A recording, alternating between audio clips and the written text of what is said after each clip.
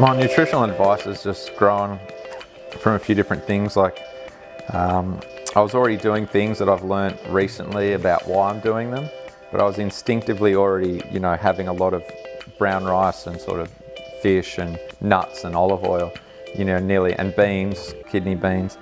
For years I've having them in most of my meals, and I knew that when I ate those similar meals, I trained well, and when I was training well, I was eating that. They went hand in hand. And then just sort of this year, off a guy that I've got in touch with this year, explained to me why, just because the digestive system, like any other animal, will just get used to what it's eating. And so consistency in your food, your body learns to get what it needs from the familiar foods, and it just lowers your stress on your digestive system by having consistency. Today's pretty good lunch today, pretty special, because we've got a couple of different leftovers. We've got leftover veggies, stir-fried veggies from a couple of nights ago.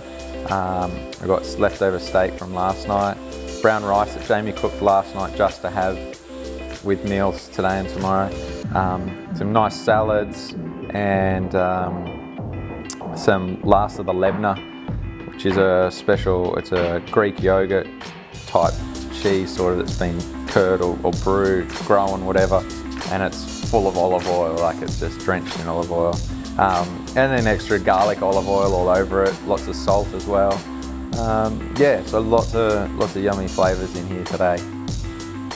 For anybody just wanting to get the most out of their body, the easiest thing is just to eat natural. You don't have to go on a special diet, you don't have to limit or watch what you're eating. All you do is stay away from processed foods.